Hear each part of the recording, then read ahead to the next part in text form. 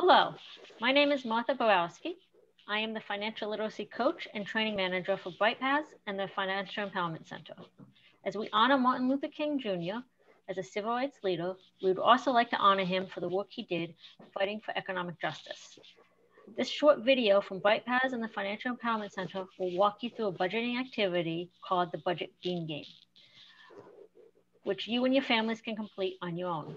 This activity will be used to teach budgeting tools and tips, as well as highlighting the financial struggles of many of our Northern Virginia residents. I would like to introduce one of our financial literacy volunteers, Rhonda Brown. She will be moderating this activity. Our players are Ryan, he's 25 years old and lives with two roommates, and Mateus, who is an 8th grader, and his mom, Maria Jose, who is the director of the Financial Empowerment Center. Rhonda, it's all yours. Alrighty, so hello, my name is Rhonda Brown, and I have been a volunteer with the Financial Empowerment Center and Britepaths for a little over the last 2 years. So let's get into how we play the game. To play this game, each player will get a life scenario and a budget sheet. Ryan, for your life scenario, you are married with 2 children, ages 6 and 10. You're a sales associate, and your wife cleans houses 3 days a week. Mateus, for your life scenario, you are married with 1 child, age 3. You are a paramedic, and your wife is a stay-at-home mom. Ryan and Mateus, using the budget bean sheets, highlight 1 item in each category. Keep in mind your life scenario, whether you're single or married with children, 1 income or 2 incomes. Once you have highlighted all items, count up how many beans you spent. And to highlight, if you're using Adobe, you just cover it, and click the highlighter, and that's how you can highlight something.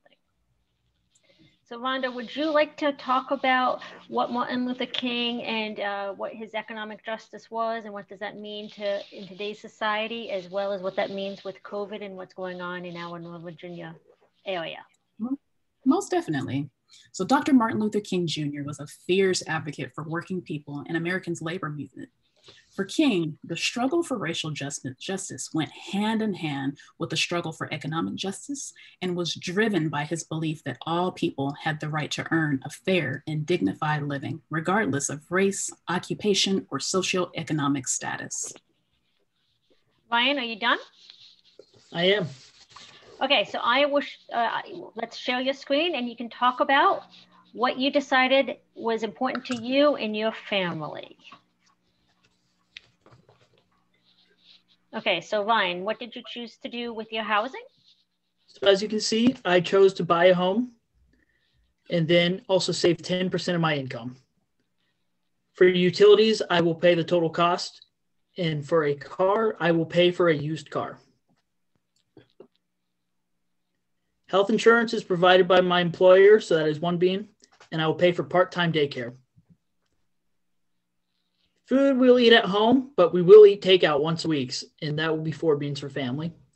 And then for cell phone, we will pay for a couple with both smartphones, and as well as have a high-speed internet. Personal care, we will use name brand personal hygiene products, and we will shop at discount stores for the family. Entertainment, we will pay for premium cable, and we also would like to buy small gifts and shop sales. Additionally, other expenses, we have purchase movie, download apps and DVDs and music, as well as a hobby to keep ourselves busy. And how many beans did you use, Ryan? That would be 35 beans. Okay, Mateus, are you done with yours? Yep. Okay, let me share.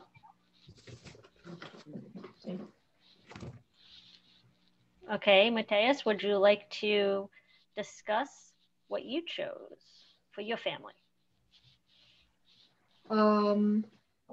For my housing, I want to rent my own place. And for my savings, I also chose to save 10% of my income. For my utilities, the cost will be shared with my roommates. And for transportation, I would like to pay for a new car. For health insurance, I want an affordable care insurance, and for childcare, part-time daycare. Food, I would like to eat at home and eat out rarely for my entire family. For communication, I want a smartphone with basic internet. For personal care, I want to use name brand personal hygiene bars, and for clothing, I want to buy at discount stores for my whole family. Entertainment, I think we're gonna visit friends and go for walks, for events like that. And for gifts, I want to buy small gifts and shop sales for the most part. And for other expenses, I would like to purchase movie, download apps, DVDs, music, and that type of stuff. And also, I want to do donations. Fantastic. Okay, so Rhonda, do you want to moderate? And how many beans did you use, Mateus? 30. 30. Okay, so Rhonda, would you like to moderate Ryan and discuss with him his next section of his life scenario? Awesome. Yes. So Ryan, scroll down to round 2. Okay. And in there, you will see that given your life scenario, all right, there we are, round 2. So given your life scenario, you make $12 an hour as a sales associate. Your monthly income is $1,900 a month, and your spouse makes $300 a week. Her monthly income is $1,200 a month. So after taxes, you bring home $2,600 a month. Therefore, you have 26 beans you can spend per month. Now, you're budgeted 35 beans, which means you don't have enough beans to cover your budget expenses. So tell me, what can you do to find some cost savings? Now, keep in mind your needs versus wants, i.e. things that you absolutely have to have, needs being food, shelter, clothing, and things that are wants, versus things that are wants, which may be items such as cable television or other items that you don't necessarily have to have in order to live. Okay, awesome. I guess I will start with my housing. I will save 2 beans by renting my own place instead of buying a home. Okay. For my income, I'd like to still save 10%, so I'll have to make cuts elsewhere. Okay. Utilities will stay the same as I pay the total cost. But now I will keep a used car. Sorry, apologize about that. Employer insurance will stay the same.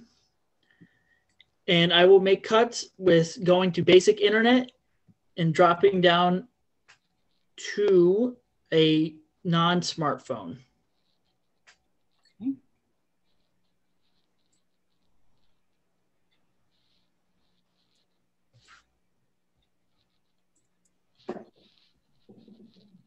Next, I will eat at home for all my meals with my family, so no more going out.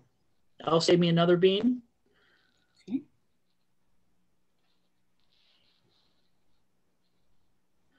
Personal care, I will use no name personal hygiene products. And I will shop at thrift shops as well.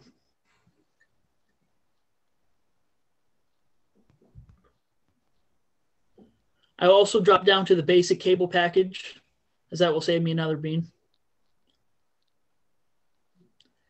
And then finally, because I want to keep my savings at 10%, I would cut my hobby out. That'll save me the 2 beans, and that should get me to 9. Okay, it looks good. So, Mateus, list the items that you can now eliminate or spend less in certain categories that will bring your budget in line with the 27 beans. Oh, wait, let's do Mateus's income. Okay. So Mateus, you are a paramedic making $20 an hour, working 40 hours a week. So your income is $3,200. After taxes, your income is $2,700. You budgeted 30 beans, which means you have to save 3 beans. So please let us know how you would save those beans. Okay. How do you can do it? Well, What can you cut? for childcare, since I have a spouse that doesn't have a job and she stays at home, instead of having part-time daycare, hopefully, she can help me out with that. And for communication, instead of having a smartphone, I think I'm gonna cut down to a basic cell phone. That saves me 2 beans. And for clothing, I think I'm gonna start buying the family clothes at thrift shops.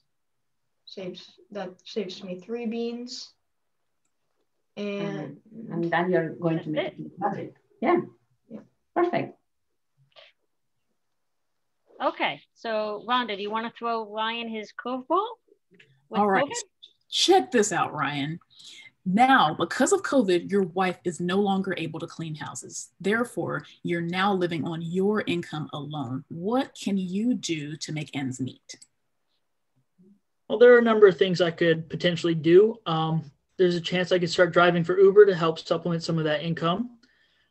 Because of COVID, we can stop paying for daycare as school will move virtually and my wife will be at home as well. I may have to consider stopping my savings or at least dropping it down a little bit to save a little more money. And I can also eliminate extra spending. I can go even further down with maybe no cable and basic prepaid cell phones as well. And finally, I can ask the state for if I qualify for assistance and see if I can get any assistance there. Fantastic. Those all sound like good ways to be able to make ends meet with that new budget. So I'd like to share a quote from Coretta Scott King. Martin Luther King Jr. Day is not only for celebration and remembrance, education and tribute, but above all, a day of service.